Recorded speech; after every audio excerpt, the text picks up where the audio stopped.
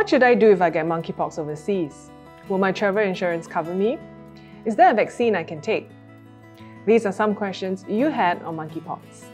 My name is Alyssa Wu, and welcome to askST. What is the current update of the situation in Singapore?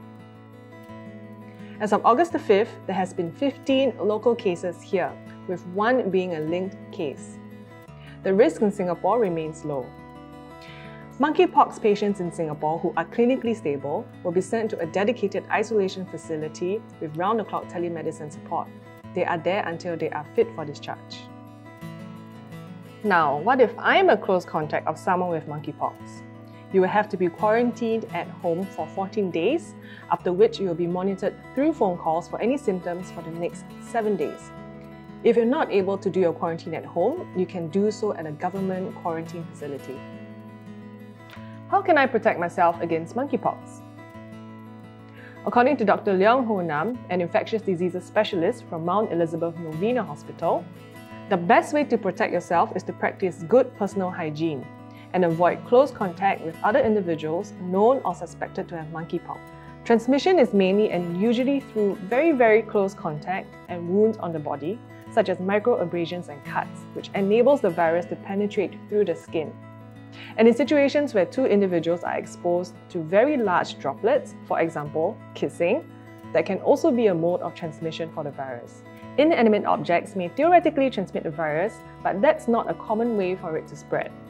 However, if you're worried, you can kill the virus on surfaces using 70% isopropyl alcohol. Will travel insurance cover me if I get monkeypox overseas? Travel insurance companies may not cover monkeypox if it's declared a pandemic by the World Health Organization or an endemic by the Ministry of Health. This may be the case even if you bought the travel insurance before monkeypox was declared a pandemic. It's best to check with your insurance agent on the terms and conditions of your plan and to read the fine print. In general, do ensure the travel insurance plan provides cover for medical expenses and medical evacuation overseas, as well as post-travel medical expenses. Do make sure you are also covered for travel expenses that may arise from issues such as flight postponement, cancellation, or the shortening of your trip. What should I do if I get monkeypox overseas? Different countries will have different protocols. Some may require you to call a sexual health clinic and others a general practitioner. If you have travel insurance, it's probably better for you to contact the medical emergency hotline of your insurer. They can direct you to a doctor or help you get treatment at a hospital overseas. Is there medication or a vaccine I can take to protect myself against monkeypox? Yes, there is. The vaccine Decoverimet, which was designed for smallpox, will work against monkeypox as well. However, it's not easily available, and more importantly, it is not necessary. In Singapore, mass population-wide vaccination is currently not the recommended preventive strategy for monkeypox, as the benefits do not outweigh the risk.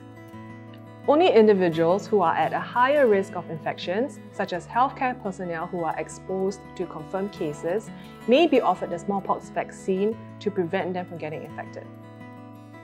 What are the side effects of the smallpox vaccine? It is similar to monkeypox symptoms: swollen lymph glands, fever, headache and body aches, fatigue, and a rash. Hopefully this video helps you with what to do if you get monkeypox overseas. Thank you for watching, and do subscribe to the Straits Times YouTube channel for more content. If you have any questions, monkeypox or not, drop me an email at askST@sph.com.sg. You ask, we answer.